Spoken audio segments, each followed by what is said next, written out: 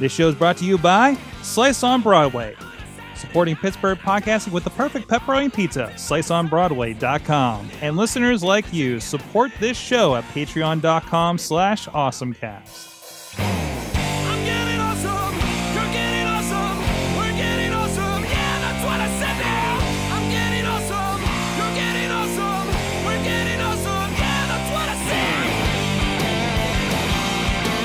Hey guys, it's time to talk tech, get geeky. It is the AwesomeCast episode 311. Mike Sorg at Sorgatron on the Twitter in the Mayhem Studios here in Pittsburgh, PA. Video producer by day, podcaster by night. Actually, it's all the time, anytime, all the time. But with me, first of all, coming from Stark Tower, Studio C, it is John Chilla at Chilla on the Twitter. If you're on the video, excuse his stretchiness because Google Hangouts changed something tonight, and there's a problem. But you're here with us. Google did you dirty. Google did me dirty, and show title is acquired. Yeah, go ahead. No change log, no warning. No. Using a newsletter, maybe the fact that I don't pay for anything, somebody actually. I don't know if you guys saw in the Slack, but there was like a service that does like everything that Google Hangouts does, and like CNN uses it and stuff. And I was like, I'm good with Google, right? It'll be fine. And then this happens, and it's like maybe I should consider something else. But I don't know. We'll see. We'll see as we go if we have any more issues like this. Chilla, he is the gadget guru down at Big Bank International Incorporated Enterprises, and thank you for joining us once again. Thanks for having me. And also with us on the couch, she is a social media guru and zombie wrangler and zombie fisher out of the river this past week on the Regatta with the Scare House podcast, and of course Sidekick Media Services. Katie Dudas at Katie Dudders on the Twitter. Hello. I think I got all your things in your resume in. Yeah, I think that's good. Good enough. I'm trying to make sure we have a very complete introduction for everybody lately. Like that's my latest goal. So how you doing? Good. I like cats.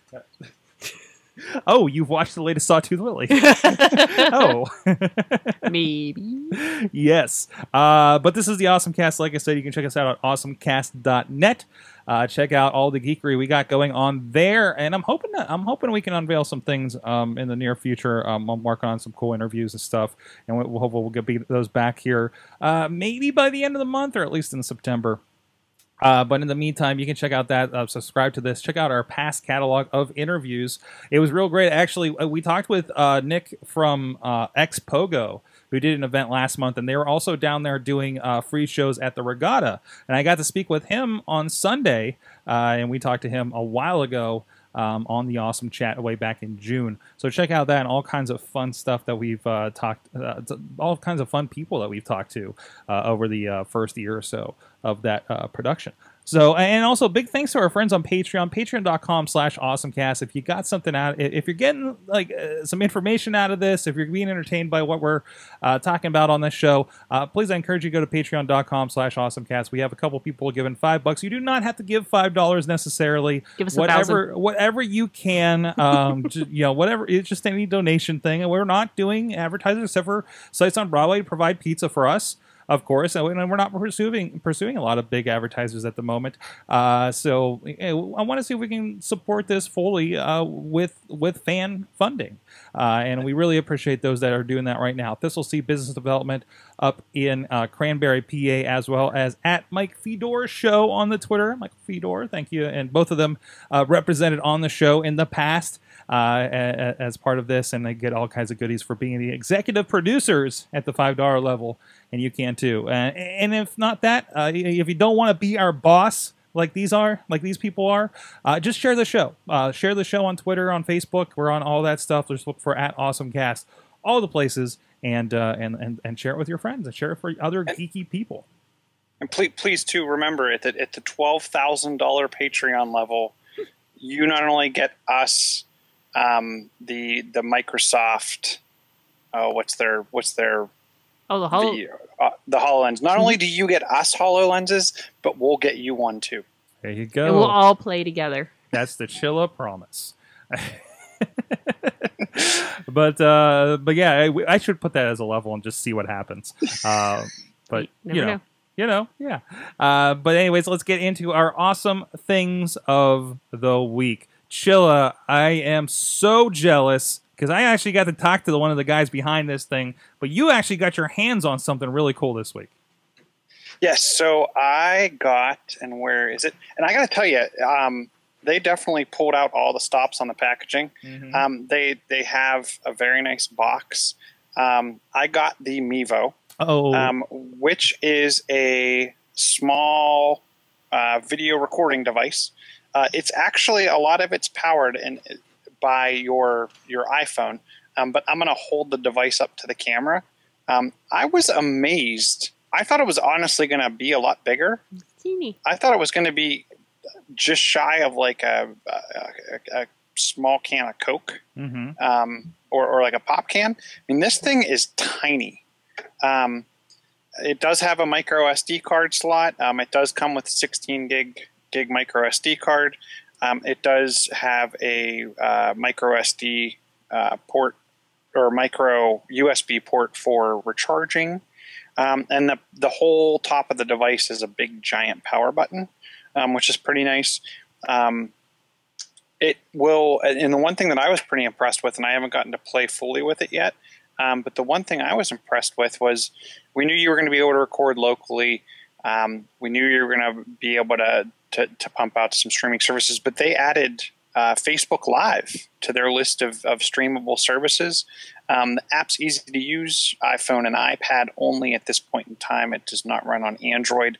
I'm guessing the reason for that is because it's taken 4K video and it's pumping it down into 1080p on the fly, which allows you to kind of go from a wide angle to very zoomed in pieces.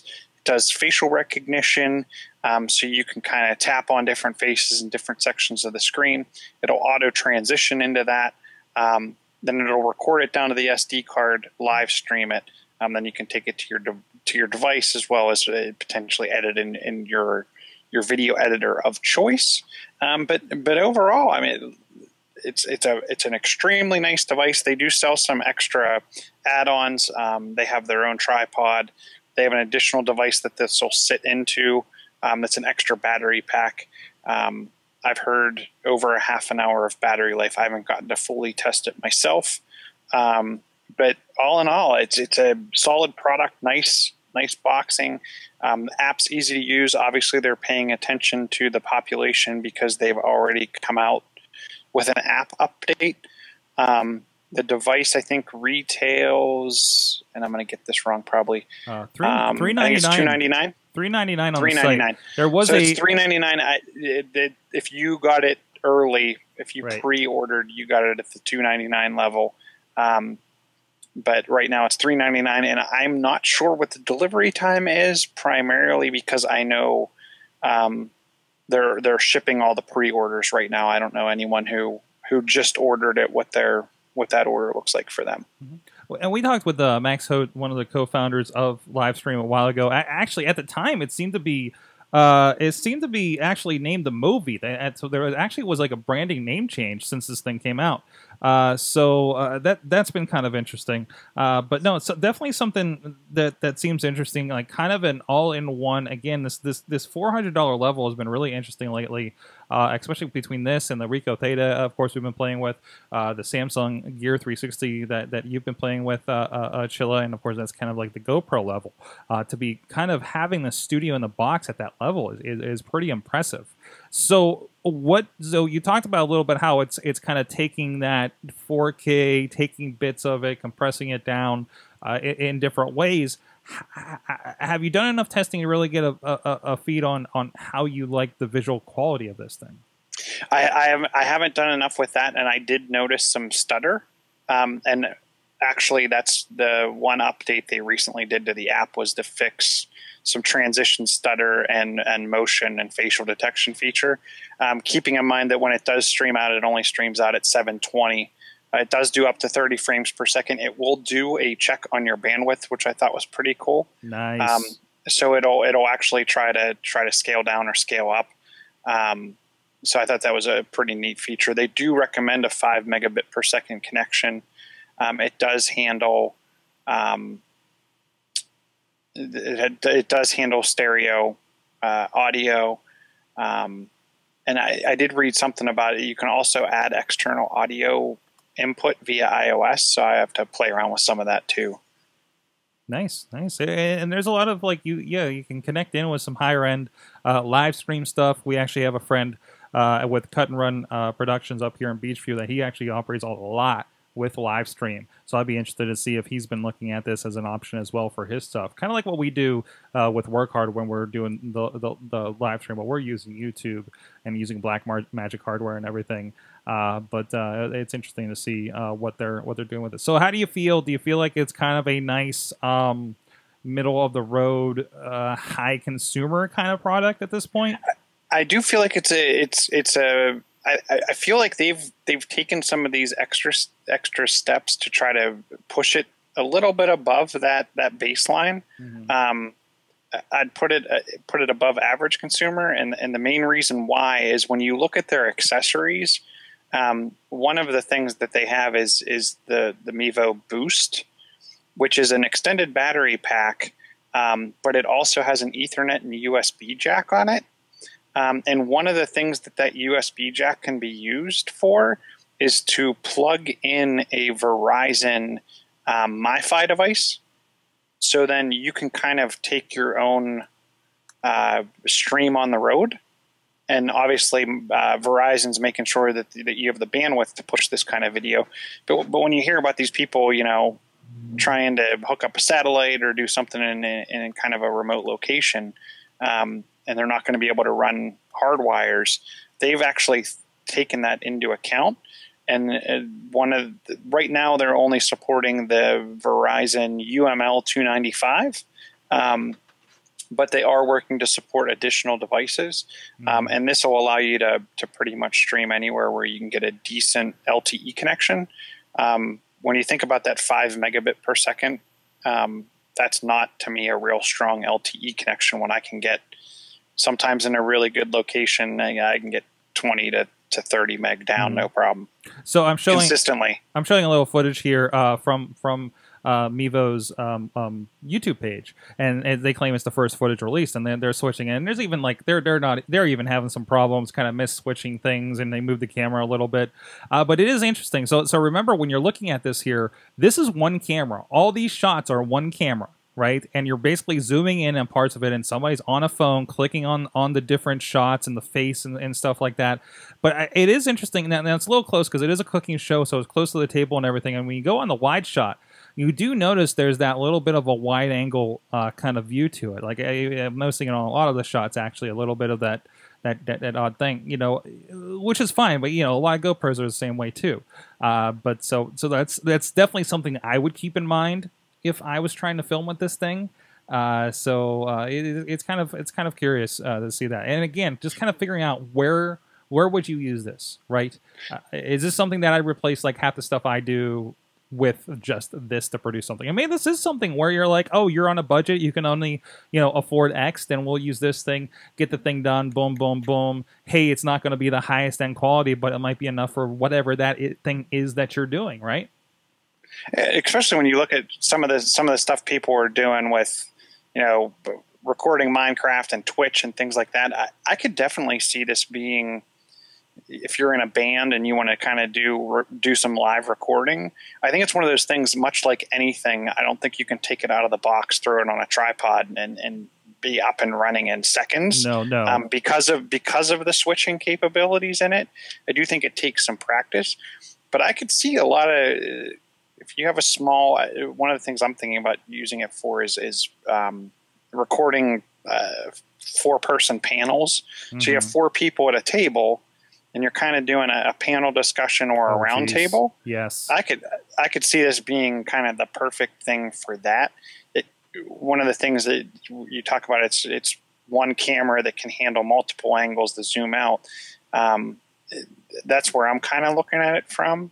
I'd also like to see if I know a couple small bands, bring it out and kind of play with it for that. We have an event, I think, coming up towards the end of September. I was thinking about bringing it along and just kind of giving it a whirl.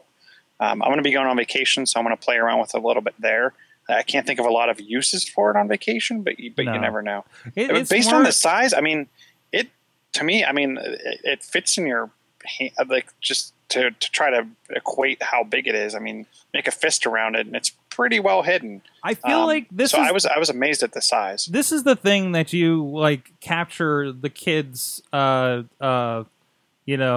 play or something, right? If Mhm. you really want to get the thing is like when you're live switching, you have to pay attention. Like it's not just sitting back with a camera and you capture it. Like you're really kind of you're producing at that point. Right. So, You're producing on the fly. It's not like you're taking three camera angles that you have recorded on 3 different cameras and then stitching it together in post. It's even- all live. even to the point where we've actually made a decision lately, just partially because of quality concerns that we've had as we've been upgrading things. We've actually moved away from live switching for our pro wrestling events because we find that we have a better. Again, it's something that moves really fast, so it's just tough. If you miss something, you miss something. So it's like, well, let's just go capture it. We can put together in post, and I can roll back and let's move into that move a little bit earlier, right? But then we have like conferences and startup weekends where it's just people talking. It's a person talking, slide, easy, right? And that's where I could see something like this being okay, like panel discussions. You don't have to be right on when that person starts talking, right? Like you have more you look leeway. At PodCamp, I think PodCamp's a good utilization for this. Any kind of conference would be a good utilization for this. That'd be tremendous. I would only be concerned with audio because I don't think I would want to take audio just from that thing, right? Like you kind of want another audio source, but then that kind of kills the I want to do everything for the app thing. But again, those are the kinds of concerns. For instance, we were talking the other day about I was doing some of the 360 video at the Gathering of Juggalos and these concerts, and the bass was just destroying the audio on this little thing.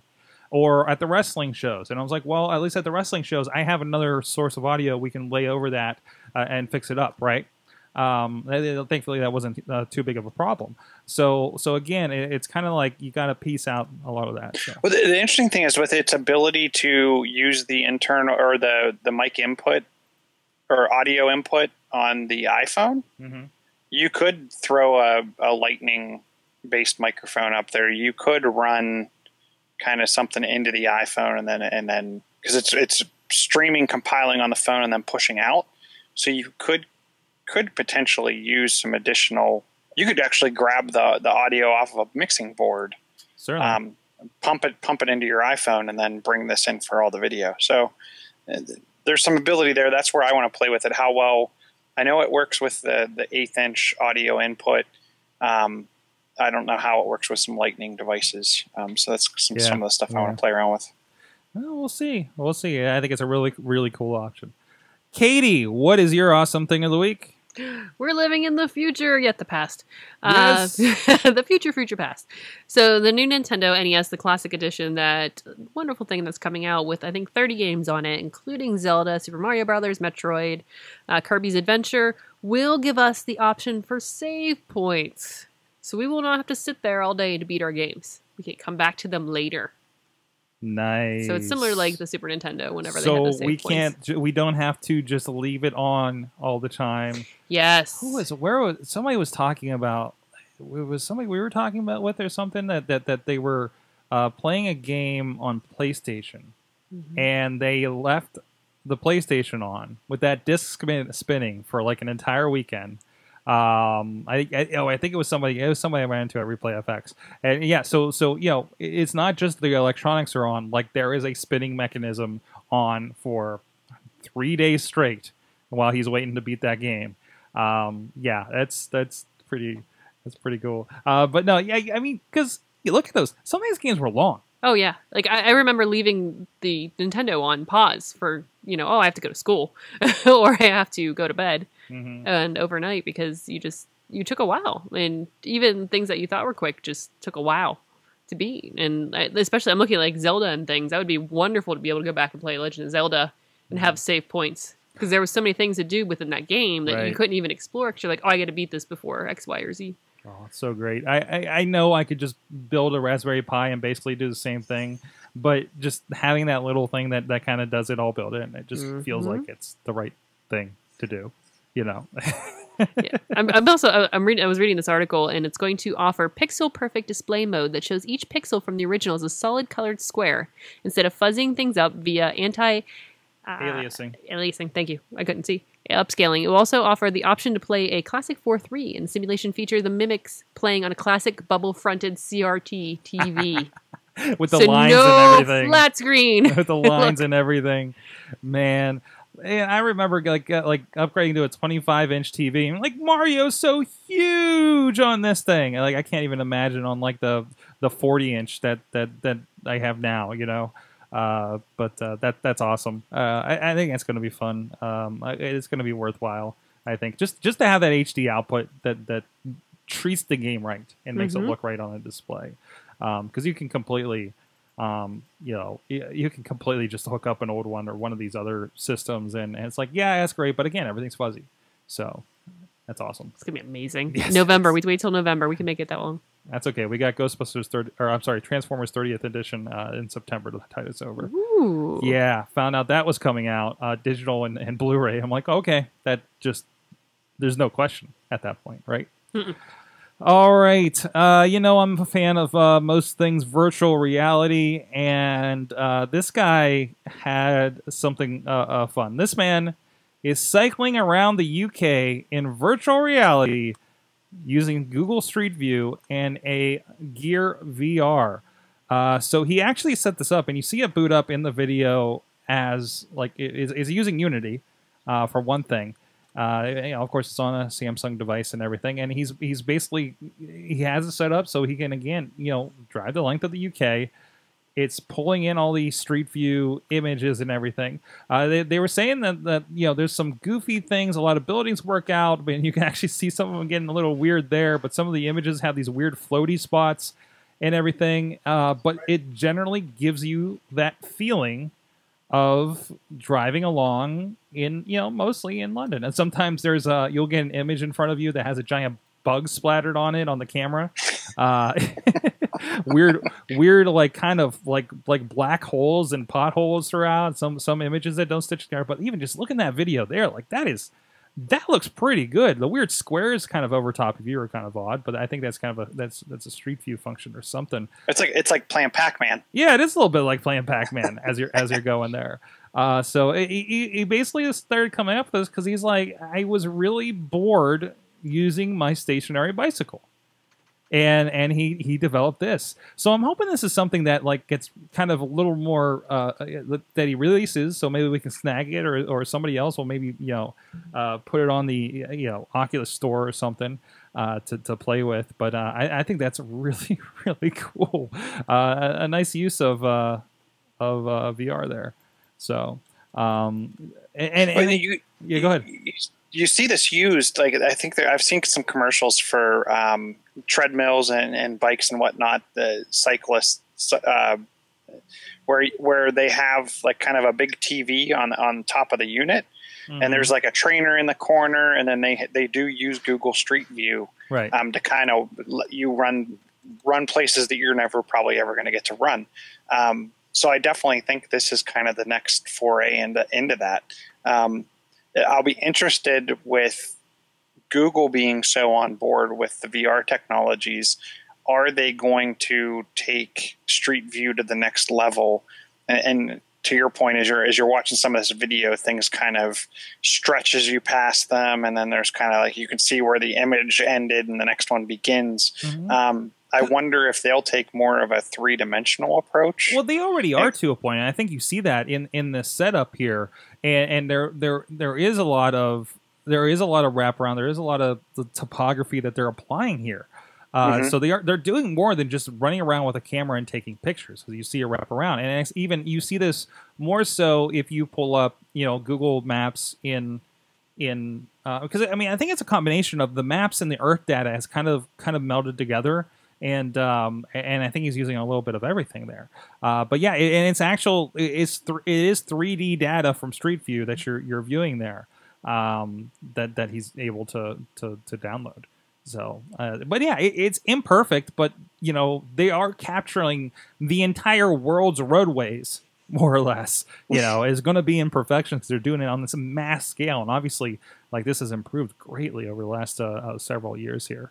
So, but no, that's pretty cool. He's even got a display. I just noticed this on the one shot. He's got a little bit of a display of kilometers per hour. Looks like the length that he's gone. Wow, this one's getting real weird. Like the road like jutted up in the middle of the scene.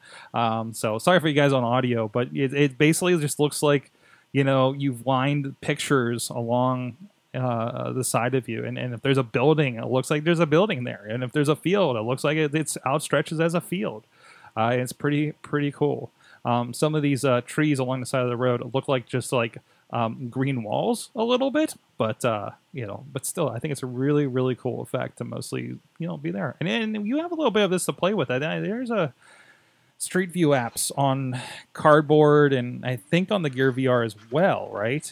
So this is something that they are making something, but of course he's combining it with the bike.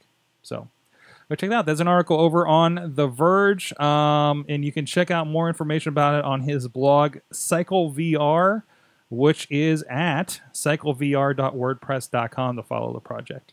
I recommend that. All right, big shout out, and we'll get into some more. I think a little bit more VR. I have I watched the quick video on this next one, but in the meantime, shout out to our friends at Slice on Broadway, fueling up the show, stopping by there earlier today. Our Beachview friends, check them up on the Broadway Avenue here in Beachview, right along the tracks. They're getting close to finishing. Only another month of this, guys. Maybe a month and a half, but and then we'll have our Beachview back. And of course, down in Carnegie, PA, on Main Street, or over at PNC Park, home of the Pittsburgh Pirates. Katie, weren't you over there for that the other day? At the regatta? Was that you? Where no, that was somebody else. Where was that? I don't know. Somebody tweeted us about they were down there at Slice on Broadway. Yeah, I was. That's right. I took you. my zombies after kayaking. We ate the giant pieces of pizza. Yes. So you can check it out all Rico over. asked if they're still taking care of us over there, and I had to tell him sometimes. No, no, I said no. They're very much taking care of us still over here. Good. Yeah, they're awesome. They're awesome over here.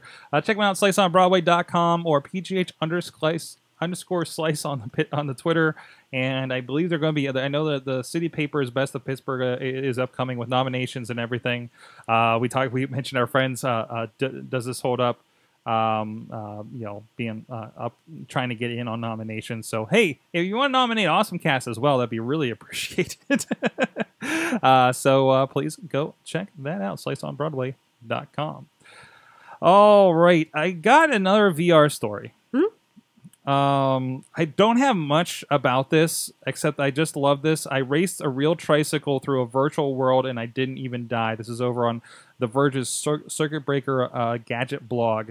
And I didn't get into the technical side of this, but the guy's wearing an Oculus headset, and he is definitely on a tricycle riding around a room with a VR helmet. And they get a little bit into the setup with this, and there he goes.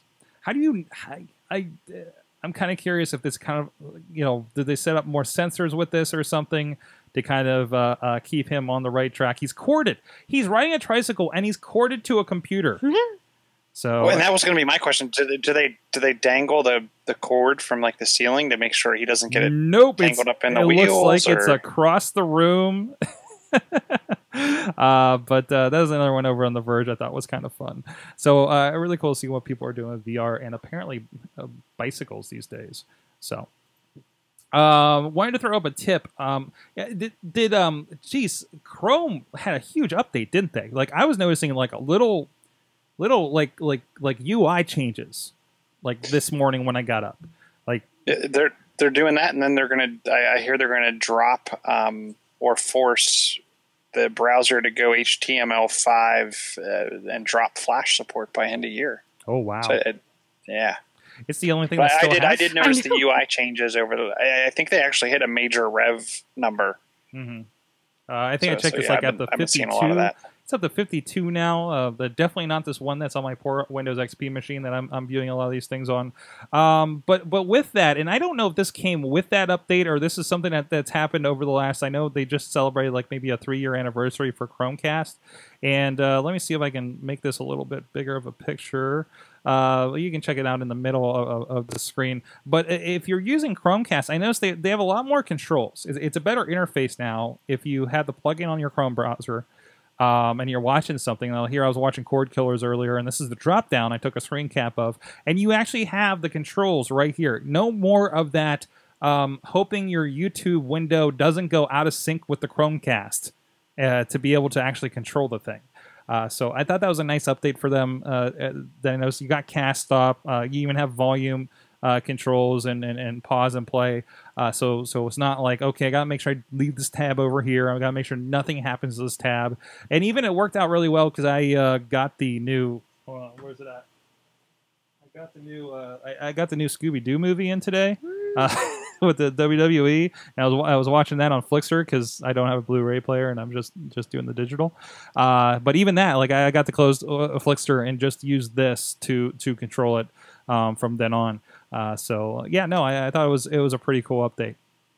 And also, I consider this kind of the app of the week. Hey-Siri.io.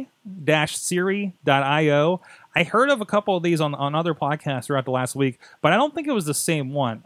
But I think this is really important because I'm not realizing how much my phone can do on Siri.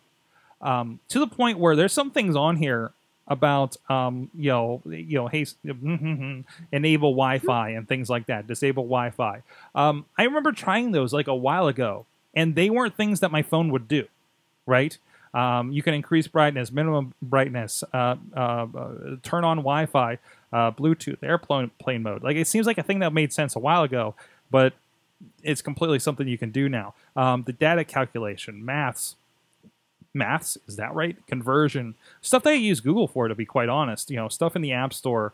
So if you're kind of like, because it's hard to like.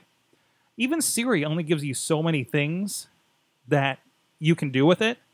So I think it's nice to have a little bit of, something to say, oh, I haven't used this. Like here, give me a map of Florida is one of them they give here. And I think they actually change in like some of the things you can ask for in the context. Show me the nearest restaurant on a map. Show me traffic.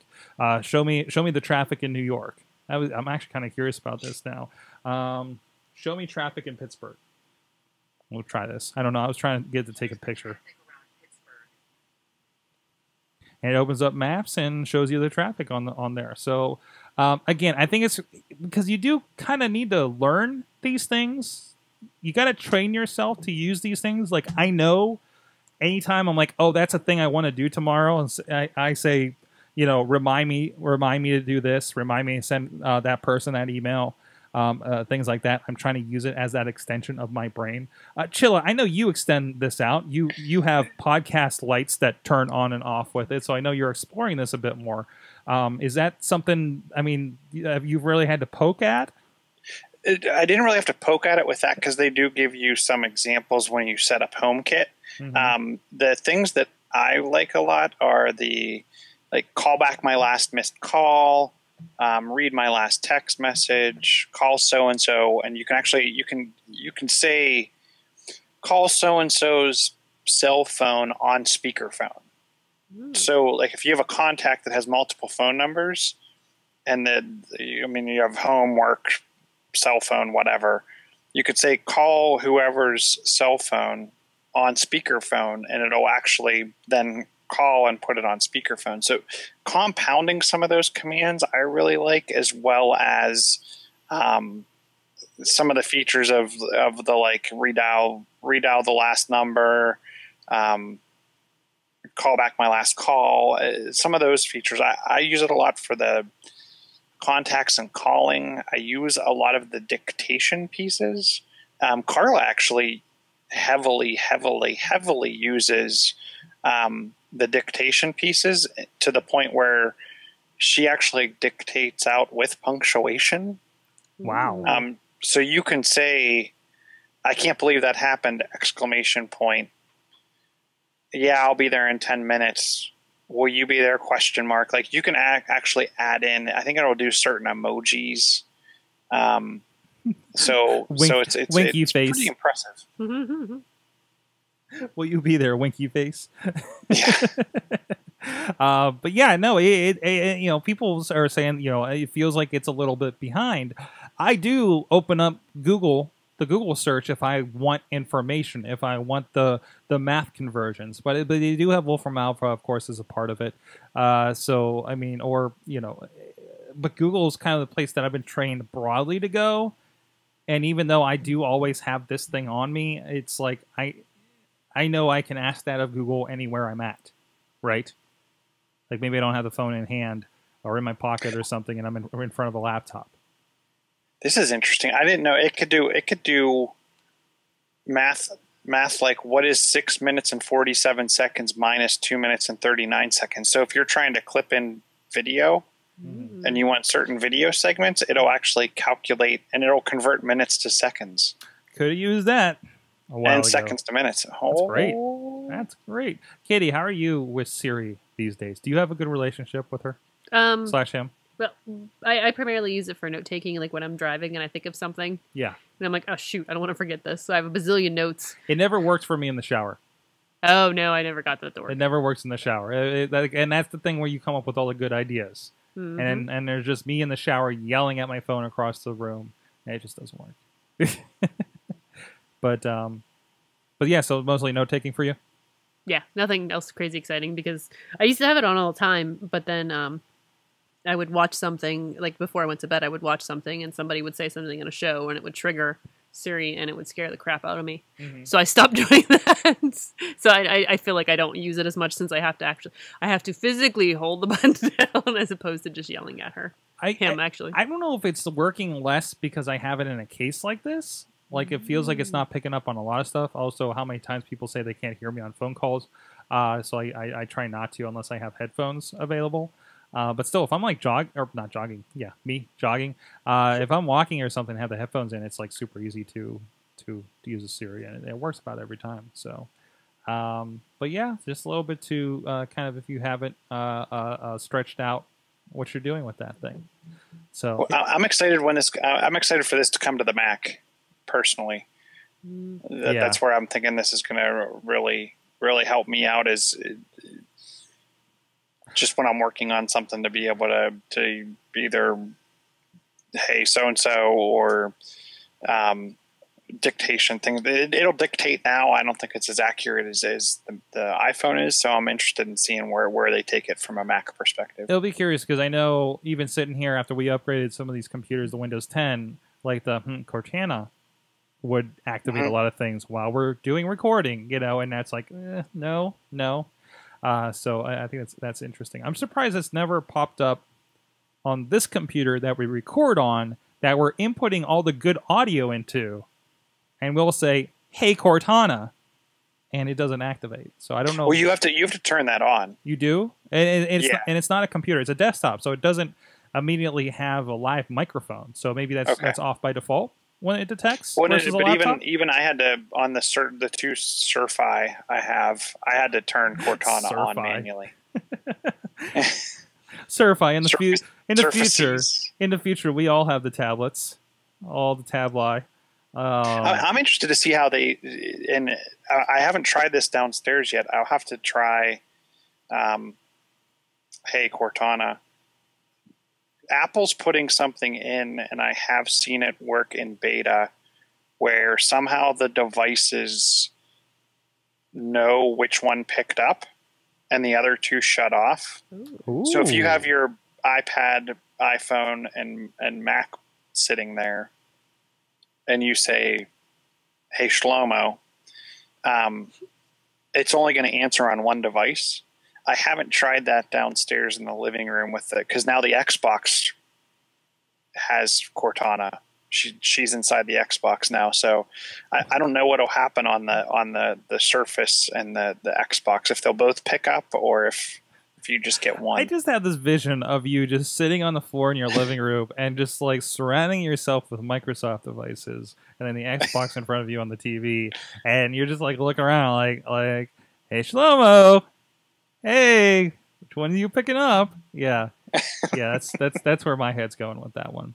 So, all right. Hey, Pokemon Go still making the news.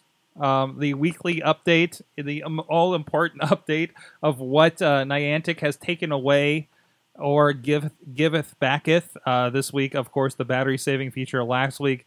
A lot of people were angry because they took away tracking, completely turned it off. They took away the battery-saving feature, which, by the way, was glitching on me. Yeah. So please turn it off and fix it. What did it actually do? With the battery saving, it's essentially when you turn it on, if you have your phone and you're hunting for Pokemon, if you turn it upside down on its head and put it in your pocket or just kind of set it upside down, you'll still be able to, it'll vibrate when Pokemon are in the area, but it just doesn't, your screen will go off. Yep, it just kind of, it's still doing all the other things, it just kind of turns off the screen to save some stuff. This week's update brought a little bit. There's some balancing issues as well, like easy little Pokemons, like the worms and stuff that were low. We're still taking, we're still breaking out of balls and running away more often than they usually do, which is a waste because sometimes you pay money for those things, right? Mm-hmm. This week they brought back the battery saving feature. New Pokemon tracking mode is on its way. Right now, I think most of us are seeing where there's like a little bit of grass behind the Pokemon. Apparently, some people they're rolling out to a small subset of users that will actually display the picture of the nearest Pokestop that Pokemon is near. I kind of like that. Say, hey, go over by that church over there. There's probably a Pokemon. So there you go. Also, there is a no driving mode. You have to confirm that you are the passenger before you can continue. I noticed that when I was driving home from work today. Because you were Pokemoning while you were driving? Sometimes I poke and drive.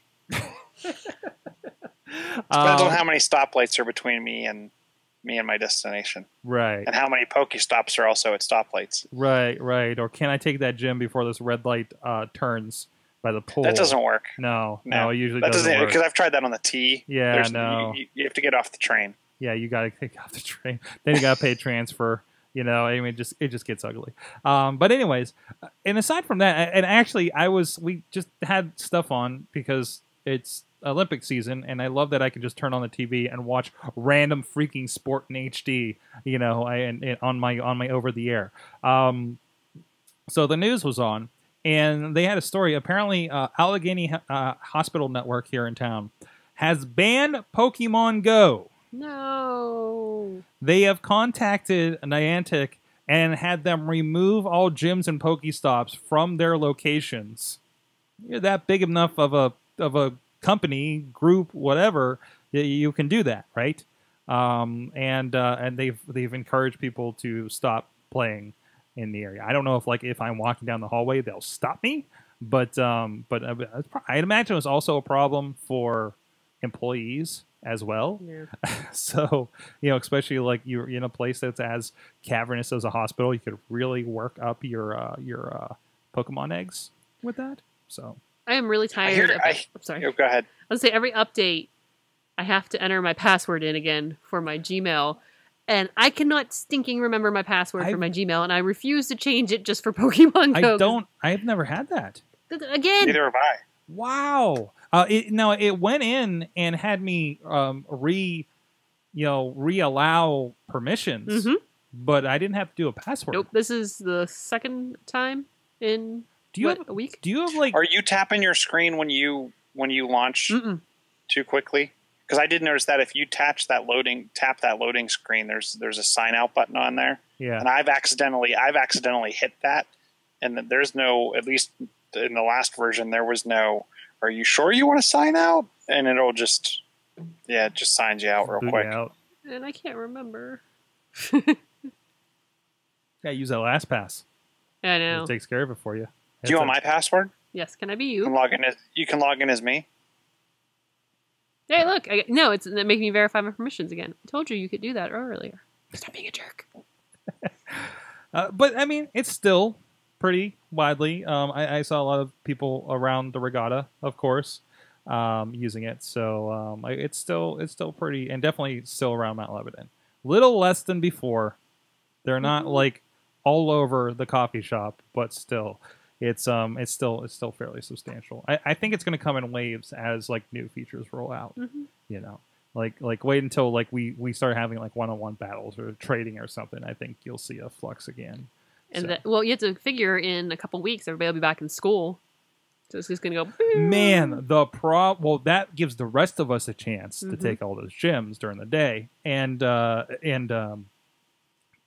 can't imagine the problems they're going to have with Pokemon playing in schools.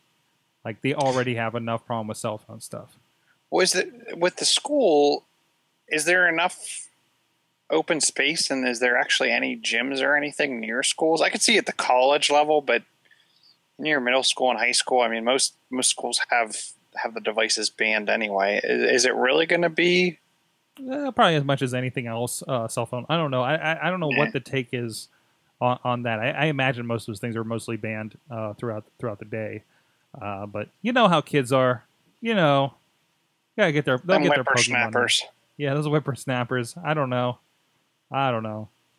But you don't know. That big fight that happened Sunday night downtown, they might have started with Pokemon. You don't know. I just learned about it, by the way. I didn't even know it happened. So apparently there was a huge... We were almost walking through it. Oh, jeez. Well, let's go along the video games thing again. First of all, archive.org, if you don't know, there's a great batch of emulator games posted on there. They actually have in-browser emulators, so you can play a lot of these things. I think we were talking about a little bit last week. So a yay and nay on this. First of all, Nintendo Powers. Like, I think they said the first 100 issues of Nintendo Power were added onto it, and had been for a little bit. But Nintendo has asked them to stop because they were concerned about their copyrights. That sucks. But so I won't be selling off my Nintendo Power collection anytime soon.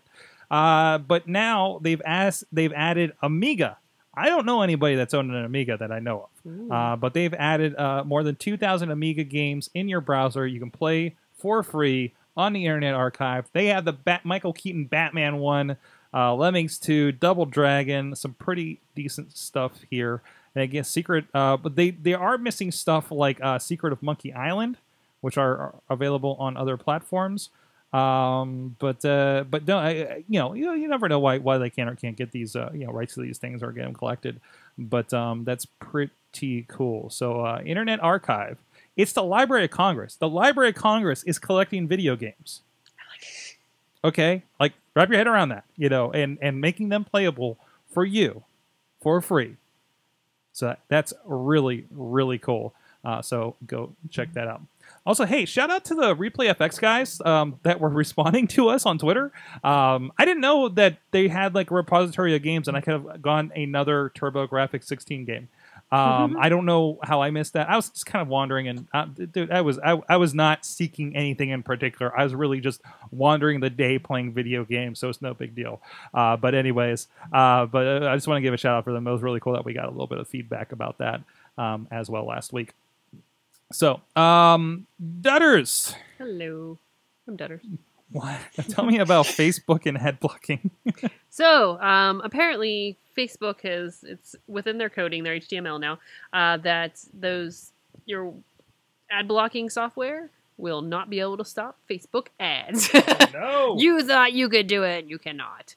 So, but they are going to give you the option to visit the ad preference settings so you can block certain types of ads from certain businesses.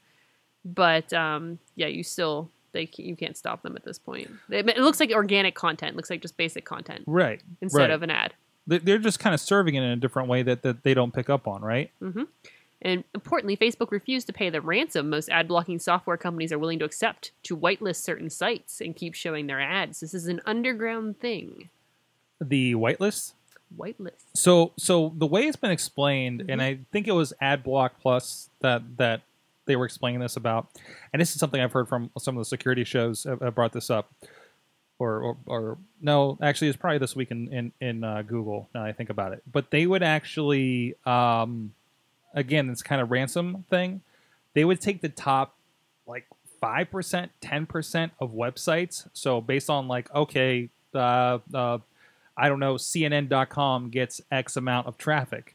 Therefore, we're going to charge them X so they can get their ads through our users. It's getting really sketchy. Ooh. I mean, it kind of was the beginning with to say, hey, I'm going to block ads. But I mean, the problem in the long run is a lot of people, either just do it because it's annoying, or they do it because they don't want malware to come through, which is an issue. Mm-hmm. So I'm not so worried about Facebook. Like, Facebook seems to do an okay job with ads, so I'm not concerned with that. And I have not, Chilla, I don't know if you have, but I have not delved into the ad blockers on the phones that were allowed. So I ran them for a moment in time, and it's not something I left on, because then I started when those first came out, especially for iOS, and they were built in, so they're built as an extension. That one guy felt so bad about building his. He gave everyone a refund and stopped it. And then I heard a lot of companies like iMore and Mobile Nations, which I do visit, iMore, Windows Central, Android Central, etc. They've actually spun up they've had a wearables site. They have a VR site. So they were actually urging their readers not to use those, because that's one of the only ways they make money. So I looked at it as something I should probably not be using. Right. Did it make a difference? Yeah, page load times did go up. But I feel like a lot of people are becoming more aware of formatting for mobile. Not that they're necessarily going to get around the ad blockers, but they're doing whatever they can to give better load times. Google obviously moves you in search results based on how well formatted your site is. And then they're doing some additional stuff. So I did play around with them. They did work. They were reliable, but then I just started to feel bad for most of the sites that I visit and don't kick back anything to. Well, and I've seen that, and just to clarify, Marco Arment was the fellow that did and he's done a couple apps that have kind of made him pretty popular and doing very, very well for himself, which I think was including a podcast listener. I think was his main one. Yes, that was his first one. Yeah, so that's been an interesting debate there. I think mobile ads are the most annoying. When you go to a bad website, it does a screen takeover and bounces you down after you started reading the thing, or asks you your location every time that you go to their website, cbspittsburgh.com, and things like that. They just annoy the crap out of you. And mostly like stuff I click through from Facebook. And I've seen that. Wired, a lot of these other ones will say, hey, please don't do this. This is kind of how we pay for things. Or I think Wired is one of these that says, hey, don't like ads? Pay us like $1 a month or something like that, and we'll take off all the ads and give you a thing, which I think is novel. If you like the content, but you don't, or I'll just turn it off, because I know something like Wired, who does, Wired and the Verge just do amazing formatting on their feature stories. I don't want anything to ruin that anyways, and I know they're not going to let advertising ruin that, right? So go ahead, I'll support that, and we're cool, but I'm going to leave it on for everything else. Like the dinky, especially the wrestling websites, are horrendous, absolutely horrendous, and I'll just end up on them just because that's the nature of what people are sharing on the groups that we frequent, right? And then you realize, oh, this site isn't anything. I'm going back, right? But the cool thing is you can kind of load those extensions on the fly, at least on iOS. So you can kind of go down to the action sheet and swipe over and turn it on or off on the fly. Absolutely. So I don't know. Let us know at AwesomeCast on the Twitter, or if you guys in the chat room, how are you using ad blockers? Why are you using ad blockers? And do you feel bad for the people that you're checking out there? So it is a business that's in trouble. Newspapers aren't, although newspapers are the worst offenders. I'd love to support you, Post Gazette, with your ads, but they're horrible. So what are you going to do? So I don't know. I just want to get to your content, man. But anyways, and I also love the ones where it's like, oh, you've reached your 5 views of the New York Times, and it's just articles I just happen across, right? And then other places will just copy and paste the article into their news site. Yep.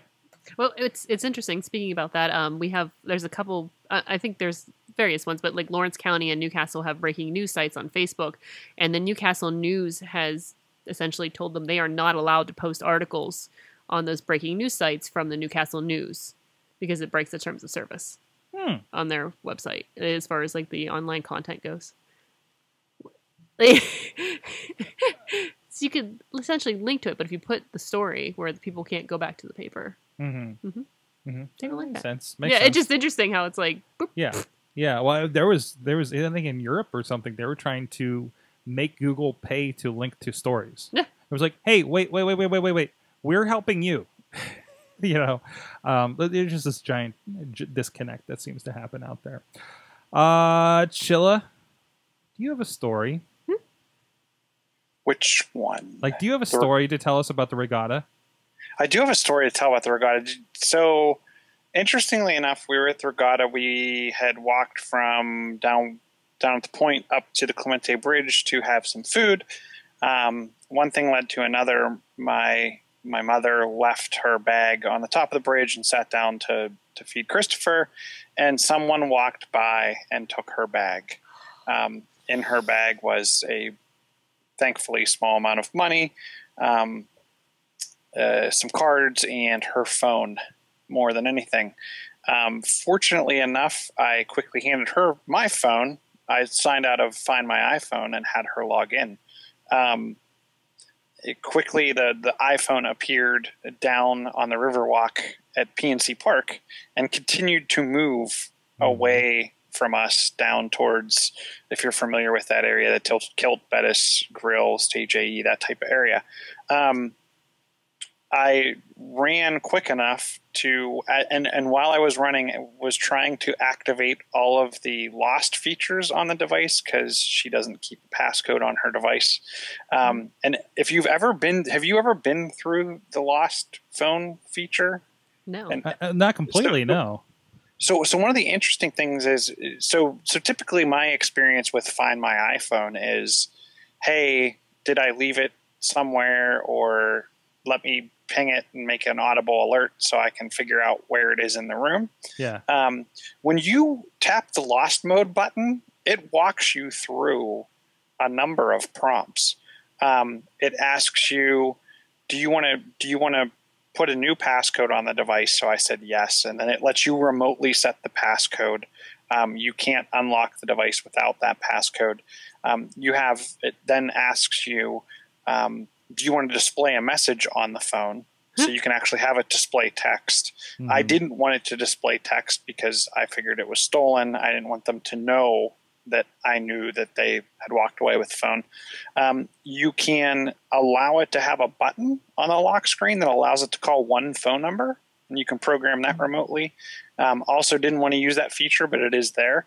And then you can start audible alerts. So I opted out of all of those additional features primarily because I didn't want the person alerted to the fact that I was trying to find them. So after about a half mile of jogging and catching up to the person, now I'm in a mass of people because it's the regatta. I'm in a mass of people and I have no clue where amongst the crowd the phone could be. So I got to the point where I was kind of, this dot was here and my dot was here. So we were in close proximity, obviously. And then I started setting off the audible alert tone, which I guess also makes the phone vibrate. Not only is it loud, but it's audible. And I could hear it. So following the person, I kept setting it off over and over again, which then prompted them to pull it out of their backpack, walk over to a small area, and they were trying to shut it up. So I said, hey, that's my mom's phone. Can I please have it back? They didn't have her bag or anything else, but fortunately the phone was recovered. So things like the cards could easily be canceled. All of the pictures and whatnot on the device were obviously back secured. And he claimed he found it on the side of the, like in the dirt, which I kind of believe because the phone was moving at a very fast pace for quite some time. then stopped in a location, and then slowly started moving again. So it was as if someone was walking quickly with the bag, rifling through it, found the phone, thought, oh, this could be tracked, tossed it off to the side, and then kept going. So it shows the power of Find My iPhone. I wouldn't recommend, if you think you're going to be in danger, trying to go into apartment buildings. I've heard of people going into apartment buildings, pounding on doors, etc. But it was definitely valuable in this case, especially because of all of the contents on the phone numbers, etc. I mean, definitely check it out. I've actually used the Android version as well to locate not a stolen device, but a device I couldn't remember where I put it, and it'll get you down to at least a pretty good location of the device. That's awesome. That's awesome. And again, you were like in public in the regatta, and I presume they didn't look like a person that would have stolen the phone, right? Like they gave off a vibe that you were going to be okay approaching them. Oh yeah, they definitely gave off a vibe I was going to be okay, and the guy was quasi apologetic, which was odd. So it really kind of, being in a big group of public, there were 3 police sitting on a bench, like probably 8 feet from us. Yeah. So if it got weird, so I didn't feel like I was in any danger. You had an adventure, sir. Yeah, it was definitely an adventure. That's awesome. But it's awkward to try to go through all those settings when you're trying to also keep up a certain pace to catch up with the device. I imagine you're like, "Ooh, that's an interesting feature." No, I got to get this phone. That's awesome. That's awesome. Well, I think that's... Oh, hey, I wanted to give a shout out because Chilla moves in for the kill from Kraus in the chat room. I want to give a shout out because Wheels is involved, of course, with the volunteer fire departments down in his area, down in California, PA, around that area. And his awesome thing, apparently he got a new radio. We always have to hear him shut it off whenever he's joining us on the Wrestling Mayhem show. The Baofeng UV5R dual band 2-way radio is his latest one. So give it a shout out for that. That's about $30 over there on Amazon.com if you want to go check out what that is, if you're a radio nut like he is. So is that in the notes? Not in the notes. Wait, yeah, I might have copied it over. Maybe I did. I will copy it over. I'll put it right under your story time, Chilla. Cool, so there you go. There you go. Yeah, Chilla's going to check that out. And please use the Amazon button over on AwesomeCast.net if you're going to purchase anything off there. We get a little bit of kickback. Haven't seen one yet, but apparently we're supposed to if people buy things. So I think we do have like $5 in there, but again, it's one of those like you have to make like 20 before they send you a check kind of thing. So, but anyways. Guys, it's been fun. Katie Dudas, at KDutters on the Twitter. Hi. Where will we be this weekend, Sorg? PodCamp Pittsburgh. That's right. We're supposed to talk about that. PodCamp Pittsburgh is this weekend. PodCampPittsburgh.com. Sorgatron Media, Work Hard Pittsburgh, and Stream Pittsburgh will be providing these streams. You can check it out live, and we'll have videos afterwards, but the best experience for you to be there in person. There's some great stuff. We're going to be doing a State of Podcast panel on Saturday at, I think, 10 a.m. in the main room there. I'm going to have Elsie Escobar of I think it's Geek Girl, and of course the Libsyn podcast, the feed with the Libsyn podcast. I think I screwed up the other one though, but she's going to be joining us. She's had some great talks there at PodCamp in the past, as well as one of the guys from Drinking Partners. I believe I think Doug from Should I Drink That is going to be on the panel as well. And of course we're going to do a panel on Sunday about 360 video and VR. Katie might do something too. Maybe. Woo. Maybe. Let me know what you want me to do. What do you want her to talk about? Check it out. I'm going to crowdsource it. That's it. Are they going to be live streaming? Yes, yes. Yeah, we're going to do. I think we're doing significant upgrades to the live streaming this year, thanks to the system that we've been doing here at Sorgatron Media, the live stream rig from Work Hard Pittsburgh, and again, the Stream Pittsburgh guys are contributing some hardware as well. So I don't know if I have all the people to keep checking in on the hardware, so I might still be running around a bit, but they will be streaming, recording, and all that stuff. So hopefully we'll have a better kind of posting for everything than I had last year before when I said, "Hey, here's the time on the Google on the Google feed where this session is. Go for it." So there's that. I'll be traveling that day, so I think I'm going to try to watch some while traveling. Chilla. I'm sorry. That's okay. Katie's busy Saturday too. Yep. Things and creepy things to do. PodcampPittsburgh.com. Check it out. Be a part of it. Meet and greet at Looking for Group on Friday night. So, Chilla. At Chilla on the Twitters. ChillaTech.net. John Chichilla on the Facebooks. Thank you so much for joining us. Thank you to our chat room, live.sorgatronmedia.com. The Wheels is hanging out there. Crazy Kraus. Everybody that drops in and out throughout the night. Thank you so much for joining us. You're our awesome chat room. Check out everything at awesomecast.net. Subscribe to the show. Support us on patreon.com/awesomecast. Or click any of the links over there to our affiliate links and stuff like that. If you want to support the show that way, or just share the show with some techie friends that'll be into this kind of thing. Thank you to you, our awesome audience. Have an awesome week.